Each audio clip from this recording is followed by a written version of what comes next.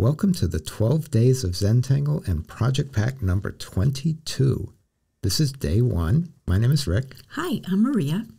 And we are spiraling into or out of or onto writing spirals here. Well, spiraling is usually a sort of a negative thing, but in this case, it's exuberance and wonderfulness.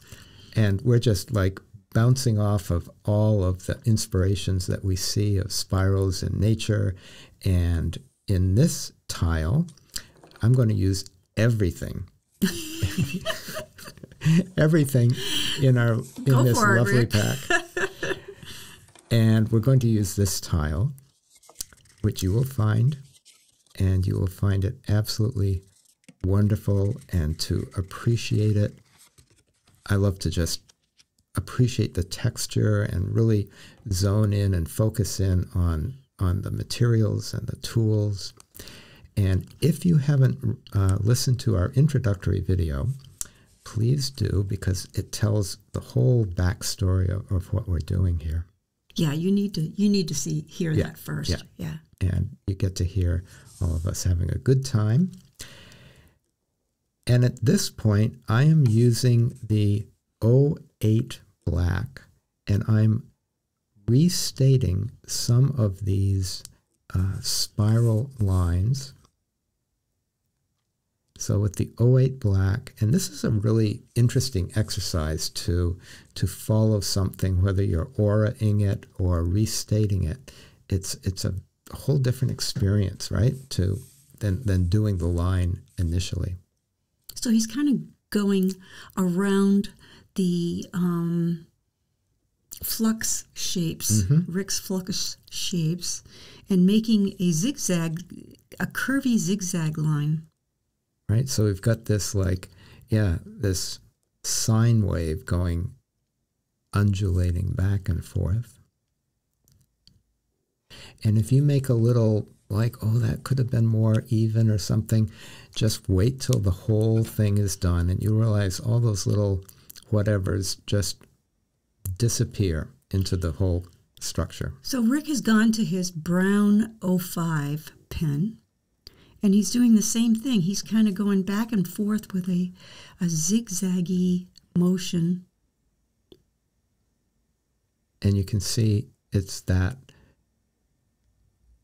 other side of those flux paisley-like shapes, which are actually part of a spiral in and of themselves, because you could imagine that if you were to put two of them together side by side, you'd have that, traditional yin-yang symbol, and which is like a spiraling of itself.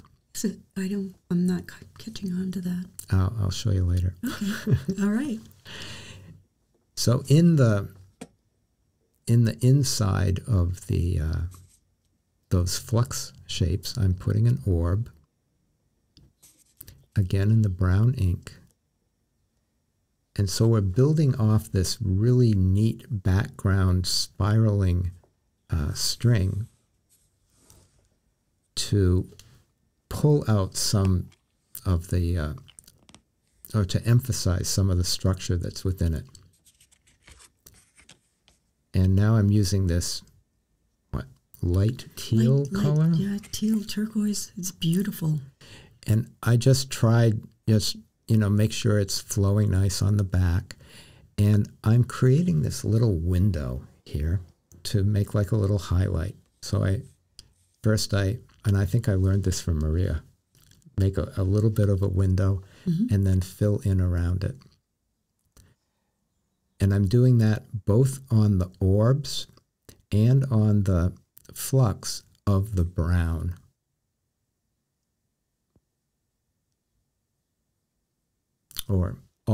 I'm alternating. So you just watch and play along. And remember, you can, at any point, you figured this out, but you can pause these, because we jump ahead a lot. And we also are putting down a lot of ink in this series. So we thought, oh, we're going to do like this short series, and we kept doing more and more and more. So this is our gift to you, and we just made all of this. So the point of that is give yourself time to, at your leisure, do this, and don't feel any pressure to keep up. I like the idea of watching what Rick does all the way down the line, and then stopping the video, and then you can see it in front of you, and then kind of emulating. So you see, I skipped every other one. So there's a nice little contrast with these colors that really like this palette that Molly put together. Pretty, huh? It's kind of Southwestern. Yeah, yeah. So once we've got those down, I'm going to go back with my brown. And again, I'm going to define some of the spaces by going over the string with the brown 05.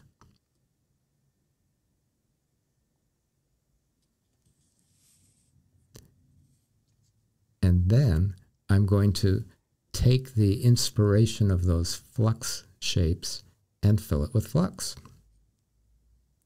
And this is a really fun time for you to use the structure of these leaf-like shapes to put them in different places. So you understand like the basic shape that you're doing.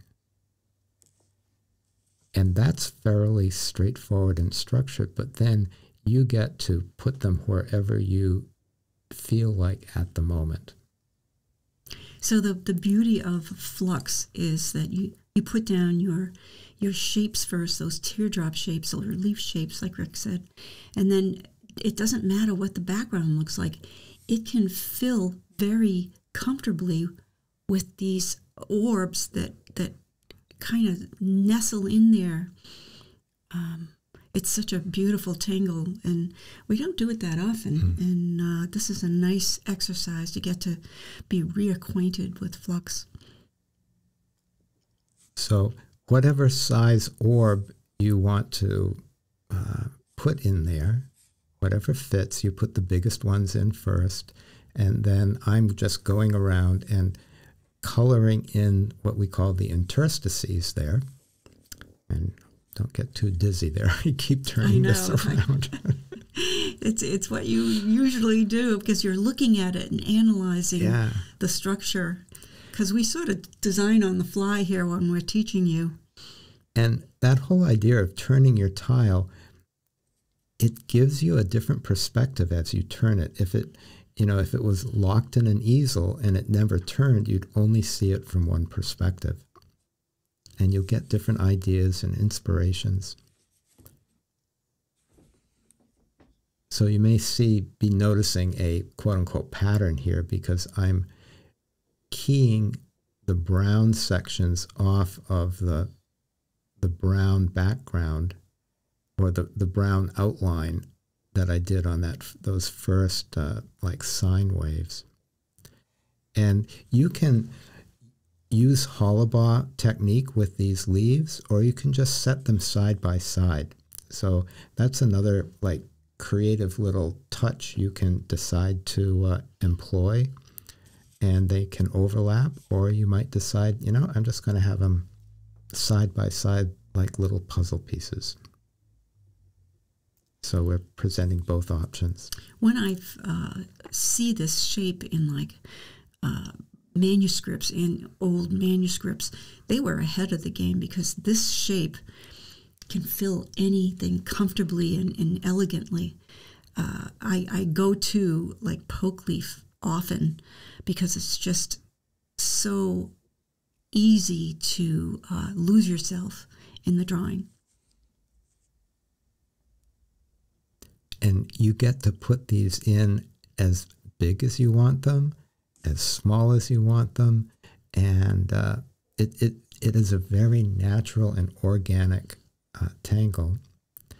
And you can see that these are happening within the structure of these spiraling shapes.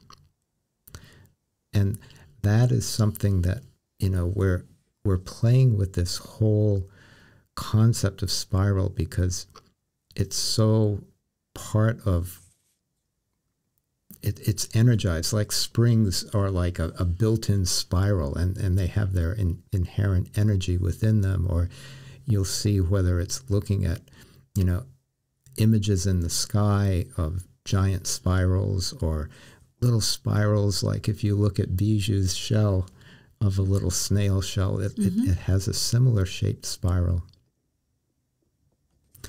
And then I'm putting in these, like, what would you call, like the center spine of the leaf. And I'm starting, like I'm moving, and I have like a lighterness to the tip of it. So it comes in and then it goes a little bit more heavy.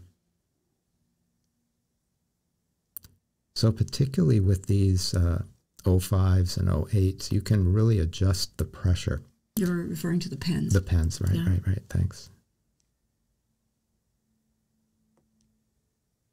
So here, just going in and finding the largest orb that I can, putting it in those spaces. And if you had other pens, you might decide, oh, I'm going to use, you know, like an 01 and make even tinier little orbs. But I very reluctantly held myself to the tools in the project pack. Yeah. Sometimes the elegance of limits forces you to do things that you wouldn't ordinarily do and try something new. So take that to heart. Yeah. And like all of our project packs, you can use any materials. You can use the principles that we're working with here and do, you know, find whatever materials, whatever papers, whatever marking devices you have, and look at that almost as like a creative challenge. Like, okay, I don't have these, but I don't have the ones in the project pack, but I have these materials, and how can I use them? And really take that as inspiration instead of limitation. Yeah, so if you have just a blank tile and just throw this tangle on there and see where it takes you. It's a great exercise in almost like one of Molly's the silent meditations. You know, okay. And is it a leaf? Is it one of those balloons, like a balloon filled with water, and you're holding it at the end, or you know, it could. Well, I like the Paisley analysis. Yeah. Analogy. Yeah. And just really enjoying the process. You know, we say that over and over again. You can really enjoy the end result, and you can really enjoy getting there. So take your time. This is not a race. This is not a rush. Just really give yourself that opportunity to appreciate the joy of putting this ink on this paper like that. So see, you can see what's happening here is he's skipping a stripe. Right. So within the pattern, there's going to be a pattern. And really trying to, or part of my intention, like I had an intention when I came in to doing this, and that was to create some contrast by alternating the tools or the colors of the tools in the project pack. So playing off of that spiral string, and then, okay, understanding the benefit of contrast and how that pleases the eye. So you can see now what's missing. He's going to add this piece to complete the thought process, right? And you'll see how I'm holding the tile. As you put down a lot of ink in like a solid area, it's easy to, it doesn't dry as fast, and as it can get on your finger, then it gets someplace you might not have wanted it. So there we have our brown put in alternating sections. And then as the contrast, we'll go with the 08 black, and then we're going to do something in those intervening spaces that very conveniently you'll see come off of the black side of that undulation. So you'll want to just watch here for a minute to see where he's going. And this is, Maria and I were talking about this before we started, and it's like, is it Shattuck? Is it crescent moon? Is it both, you know? And it's almost a backwards crescent moon. Right. It's like a reverse aura coming down. And a lot of times Shattuck will be just those lines all the way down. But in this case, I wanted a little bit of, you know, drama. Yes, drama. That's the word I was looking for. So we'll make that last little bit solid ink. So you can see that it's sort of crescent moon. Yeah. Or crescent moonish. And the technique I have is I take off with that arc at the beginning, right up to the edge, and then I land on the other side almost at 90 degrees. And that's sort of the little mechanism that I have in my mind when I'm doing this. And if you look up Shattuck on the app, you'll see that these lines can be straight. They can be obviously curvy like this. The first time I saw this tangle, so this was a tangle that existed, and we saw it on a Japanese kimono. It was so beautiful. And I then afterwards would see the pattern often in Japanese art. Right. Some tangles are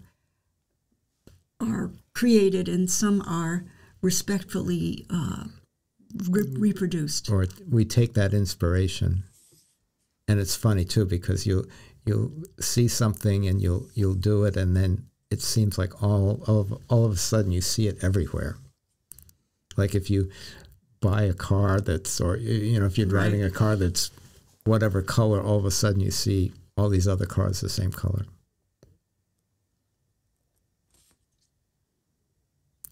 So I'm just going to do that in all of those remaining sections.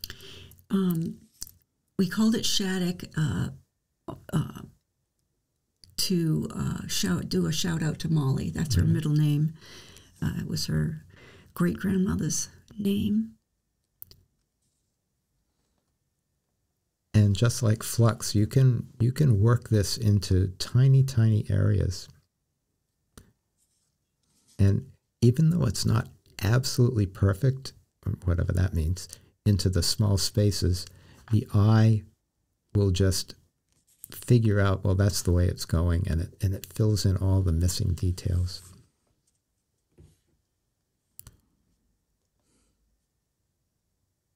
So in the same way that we did the brown on both sides, we're going to do the Shattuck. And here there's just one little one, so it really is like reverse crescent moon. When you see Rick go back and forth, he's thinking. I can hear his brain going, what?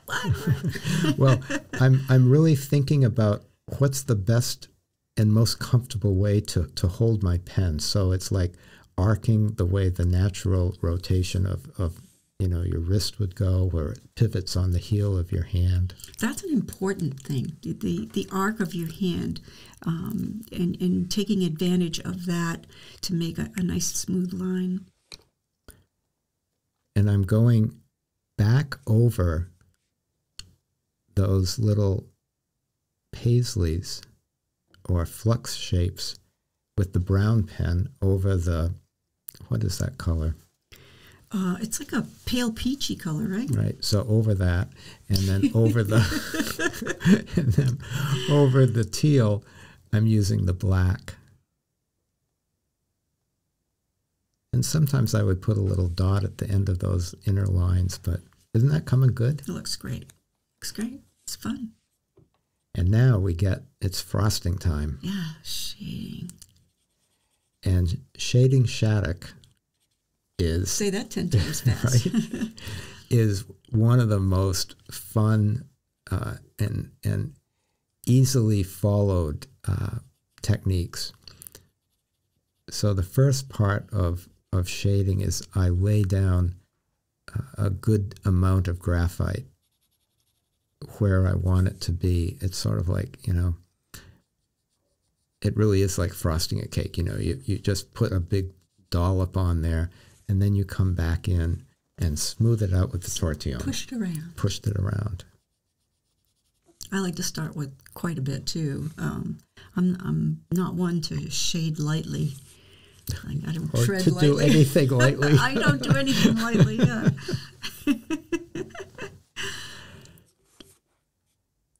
And you may want to, I know Molly will go back and forth with the tortillon, and there's something to be said for that because you can see the direction that it's going. And in this case, I put all of the graphite down, and then I'm coming back with the tortillon.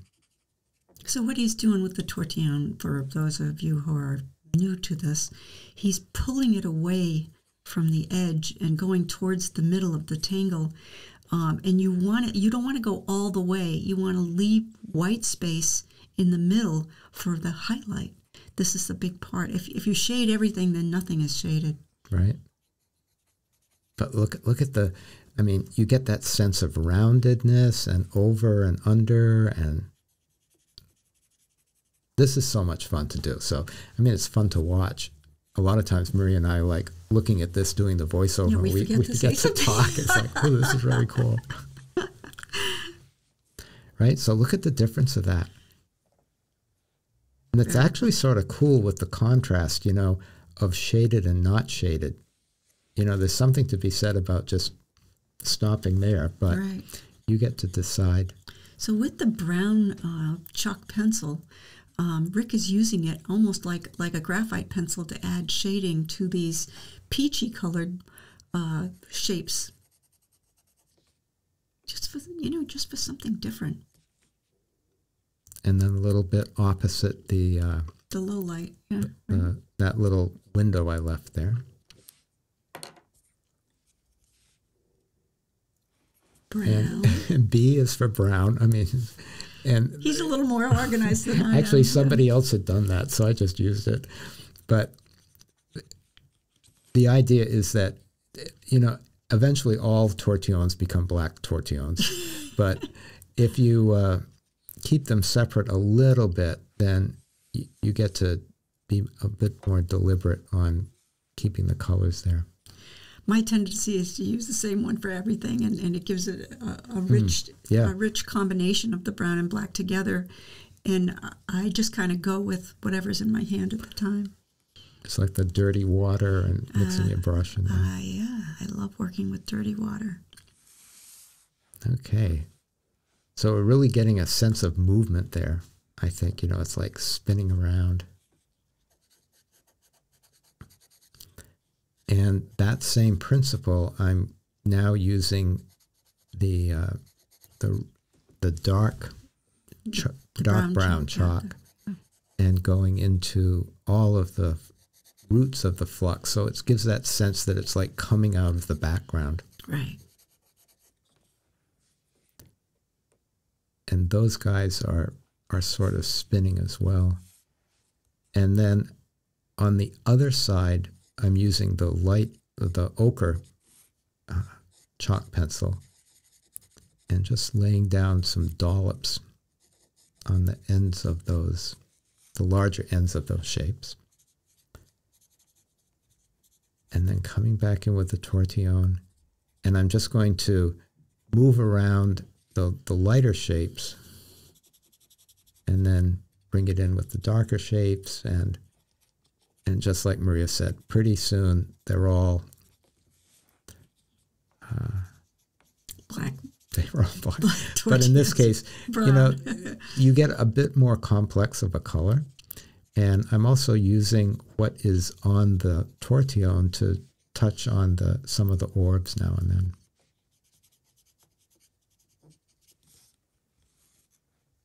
And just like moving the tile under the pen, I move the tile while I'm shading or using the tortillon. So whatever is comfortable for your hand. And sometimes it's nice to be able to see where the tortillon is pointing. So just moving those together. And again, taking your time to enjoy this process. And taking the inspiration that this might give you to do something that's different from what's being done.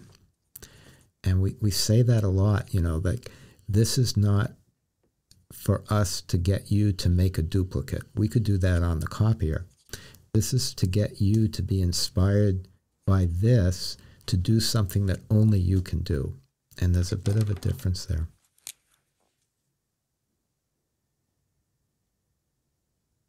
Yep, always. Oops, forgot to fill that in.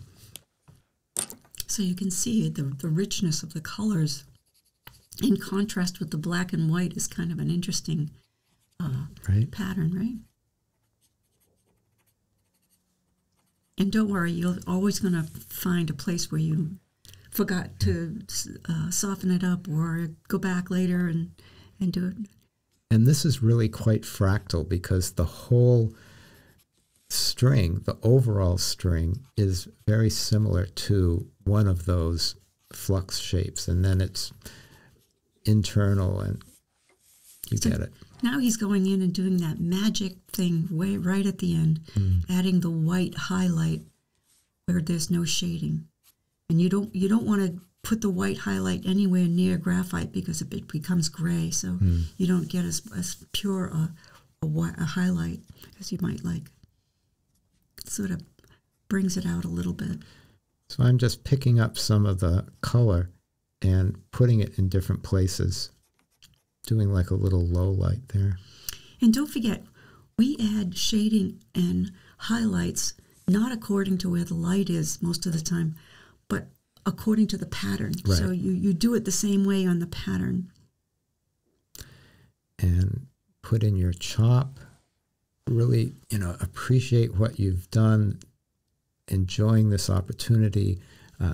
Please share these online. The hashtag will be at the end, and on the app. We love, love, love seeing the directions that you take this and where you go with it.